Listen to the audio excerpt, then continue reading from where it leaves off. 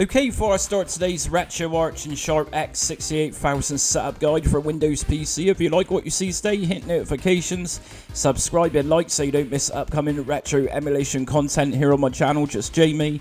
That means you'll get notified every time I release a new setup guide, and it really helps out my channel too, which I'm always really appreciative of. So we're looking at Sharp X68000 today for Retroarch. So it's actually not that difficult to set up. So obviously Sharp games are going to come with multiple discs, but I'm going to cover that as well, and we're also going to look at setting up BIOS files and which core you need to download in Retroarch. So let's start with opening up Retroarch. I'm using Portable just here, and let me just remind you, if you're new to Retroarch, I've done a complete beginner setup guide at a slow pace. So let's just open up Retroarch for now. Okay, next thing I'm going to do is just turn this into full screen. So from here, I'm going to go to Video, Full Screen Mode, and I'm going to press my A button on my Xbox controller to start in full screen mode. Here we go, that's a little bit better. So on my Xbox controller, I'm going to press B to come out of here and B again. If I then use my D-pad, I'm going to go up to Main Menu, and from here, just press right on my D-pad and go down to Online Updater. I'm going to press A on Core Downloader. And just here, this is all the cores. Now, if you are new to Retroarch, cores are essentially tiny little emulators that run exclusively with Retroarch. So here's the core we're going to download. This is Sharp X68000 PX68K. If I press A on this, that's now been installed. If I press B to come out and B again, I'm going to just go down to configuration file and press A on save current configuration. If I press B to come out and down to quit, press A. Okay, so the next thing we're going to need to do is go into the system folder, which you can find in your Retroarch folder. And in this folder, I'm going to create a new folder. So right click, new folder. And I need to name this folder that I've just created Cropy. So that's a new folder created, and what I'm going to do is just go inside of that folder, and this is where our BIOS files are going to go. So I've got my BIOS files here, and there's 5 in total. So you can pause the screen just here so you can see the files that we need. What I'm going to do is just drag and drop those inside of that Cropy folder, just like that. Next thing I'm going to do is look at games. So I've got a games folder here, and my games are in different folders. So we'll start with Final Fight. We got Final Fight Disk A and Final Fight Disk B. Both of these are in .hdm file extension, which works really well. Other file extensions we can use with this are .dim, .img, .da8, .88d, .dup. So there's various different file extensions, but I find .hdms work just fine. So what I'm going to do within my Retroarch folder, I'm going to just create a new folder in here. So new folder, and I'm going to just call this folder ROMs, and this is where I'm going to store my games. So I'm going to drag my games folder inside of that ROMs folder and just rename this. So right click on the folder, show more options, rename, and I'm going to call this Sharp, because in a minute I'm going to scan for my Sharp games within Retroarch and add it. So what I'm going to do next then is open up Retroarch again. Okay, so from main menu, I'm still pressing my D-pad. I'm going to just scroll down to import content, and if I press right on my D-pad, I'm going to go down to manual scan and press A. Content directory, I'm going to press A on this, and my games are on my C drive. If I press up on my D-pad, that's going to bring us to the bottom. I'm going to go into users, my system folder, which is Jamie, and I'm going to go to desktop because that's where my games are, that's where my Retroarch folder is. And I'm going to look for my Retroarch folder just here, and down to my ROMs folder that I just put inside, and I'm going to go into the Sharp folder and scan this directory. If I press up on my D-pad, press A on start scan, press B to come out, and right at the bottom here we can see Sharp has now appeared. Okay, so we've got the BIOS files in place in the Cropy folder. We've just scanned our Sharp games. So if I start by opening Final Fight Disk A, press A on this, I'm going to go down to set core association and make sure PX68K is selected there. If I then go up to run.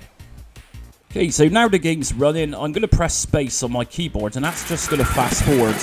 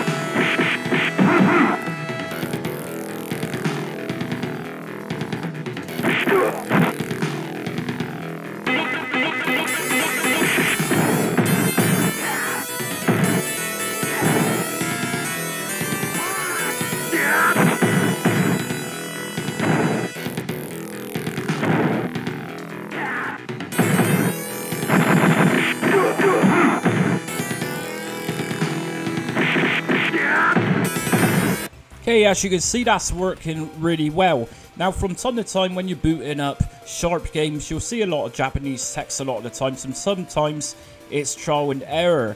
So, in some cases, we're going to need to swap discs over. So, to do this, if you press F1 on your keyboard, this is going to bring up Retroarch's quick menu. From here, if you just scroll down the disc control, loads new disc, and as we know, Final Fight has disc A and disc B. It's literally just a case of selecting the next disc that is asking for, and then from there you simply just press on insert disc, and that should then load up part 2 or part 3, etc. of the game itself.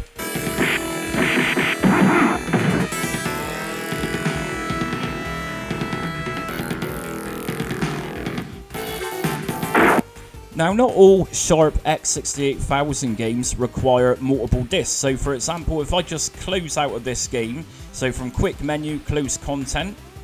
If I go down to my Sharp playlist and open up R-Type, always set core association, otherwise you'll always get asked this. So, obviously for Sharp, we only have one core for this. And then go to run. And on spacebar, you can actually fast forward.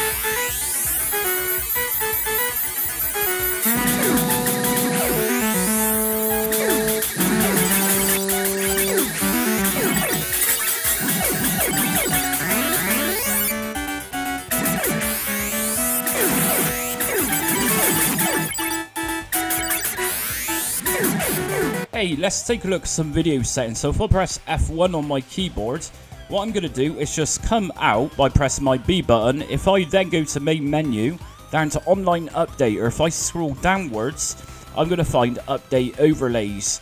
And whilst I'm here, I'm going to update slang shaders as well. Okay, while this is extracting, if I press my B button to come out, and I'm going to head up to quick menu this time, what I'm going to do is press my D-pad downwards, which is going to bring us to the bottom. What I'm going to do is go up to on-screen overlay and press A to enable this. If I then go down to overlay preset, I'm going to go into borders, and just here we got a selection of different borders. Now, randomly, we got things like SNES, Castlevania here. If you check out my full comprehensive beginner's guide for Retroarch, it shows you in there how to download even more of these, so specifically for systems such as Sharp. If I go to my CTR folder, borders, I got more just here, but really if you want the true experience of having Sharp borders, then do check out that video guide. And what that's going to do is take away the black borders on the left and right hand sides and replace it with something a lot more fancy.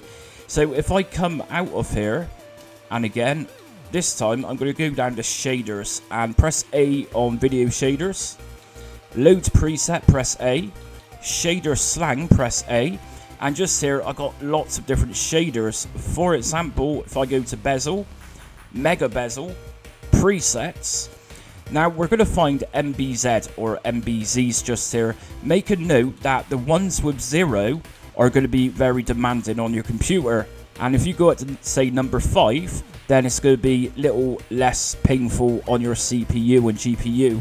If I just add one of these, or rather select one, so I'm going to go for MBZ Advanced No Reflect, press A. Now it will appear that your computer is frozen. What it's actually doing is applying these shaders. Okay, so once that's been applied, if I press B and go in the quick menu and resume,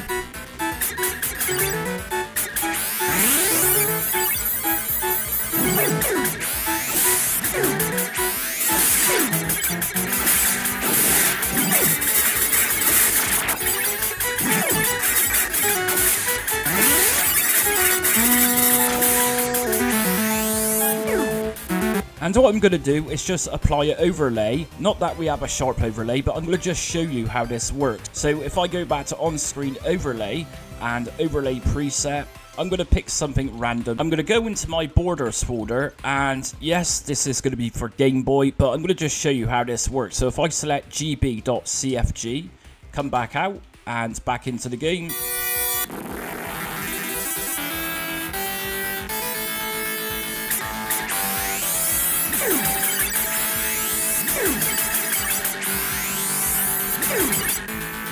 So as you can see, it looks ridiculous with Game Boy just there, but just to prove the point and how that works.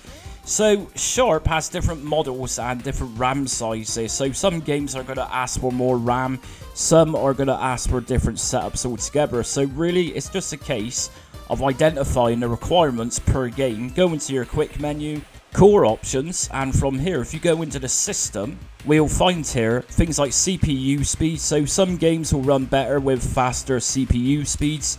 We also got RAM size. So from my experience, 2 MB works fine. However, I have found particular games requires around 12 MB to work at full speed or whatever. So those options are there should you need them.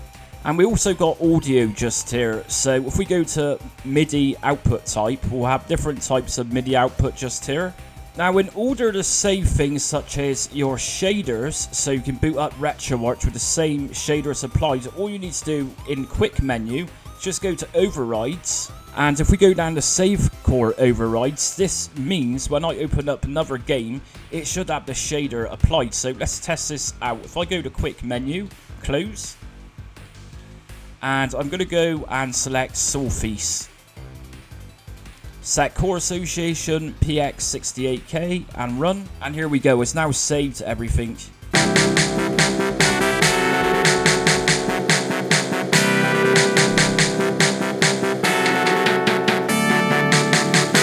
Now most, if not all games are going to run in 4:3 aspect ratio. We can actually change this to go to 16:9 or full screen. What we can do here is go back into quick menu, settings and video, scaling, aspect ratio. If I put this to full and go back into the game,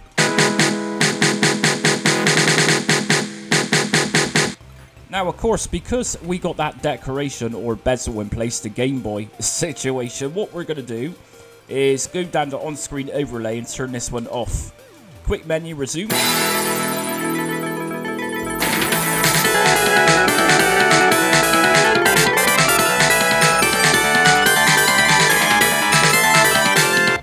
And because we've actually got that mega bezel in place, if we just remove that one as well, so that's going to be under shaders. And I'm going to turn video shaders off.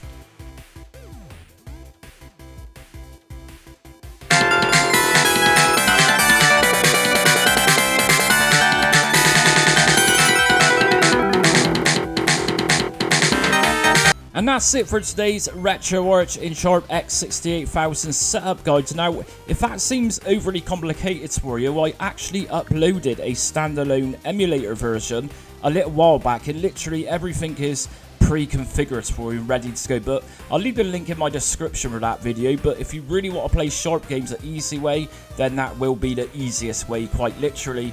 Anyways, if you liked today's video, hit notifications, subscribe and like so you don't miss upcoming retro emulation content here on my channel, just Jamie.